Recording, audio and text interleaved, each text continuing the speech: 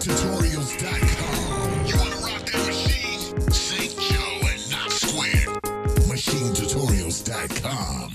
Hey, what's up? This is St. Joe, MachineTutorials.com. Just want to do a real quick video showing you how to track out your beats from Maschine inside of Studio One. Now, I've done some videos like this before, but I wanted to do an update because of the Studio One version 2.5 that changes the way that you can actually track out your beats inside of Maschine. So we're going to set it up the normal way where we go in and actually route our different groups. I'm going to just do the groups. I'm going to just route the groups separately. So I'll go to my groups and route them to the different outputs. I'll do this one to 1.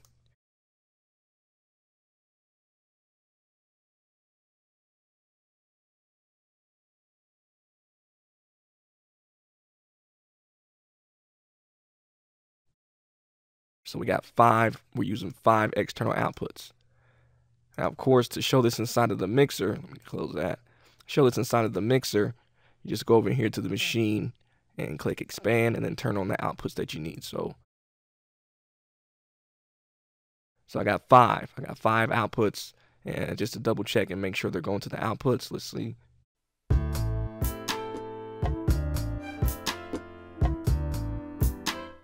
So we're good, right?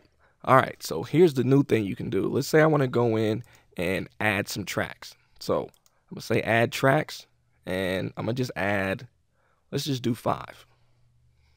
So I'm gonna say 5 stereo tracks, not worried about the preset.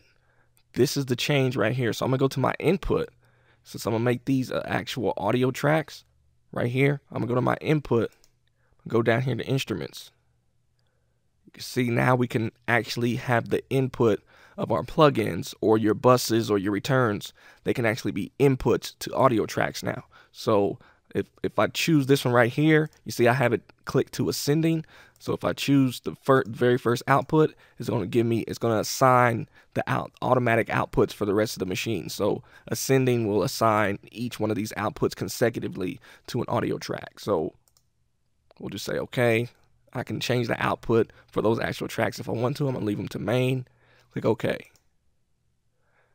So now we actually have those outputs going to audio tracks. So what I want to do now is I'm going to just choose all these audio tracks. I'm going to record and enable them.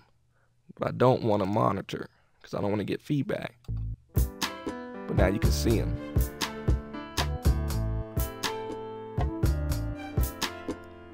So now I can actually record this in real time and record my tweaks and record my, mutes and solos and different stuff like this. So for those that like to record their performances in real time, but you still want to get your separate audio outputs and everything, you can now do that in Studio One. I know for me, this is something I asked for a while ago, and I'm glad that they finally did something like this. So it's really cool to see them continuing to improve on the platform and add the little things that make a difference for a lot of people. So for those of you that were looking forward to this, now that we have this all set up and ready to go, I can just click record.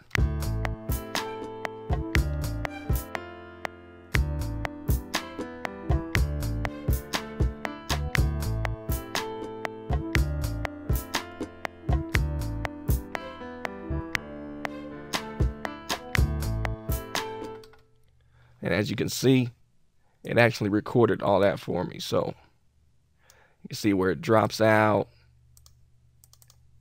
You see the parts dropping out, everything. So I'm pretty much good to go now. Actually, I could go in and just delete this. Say I'll just get rid of this, remove this and the instrument.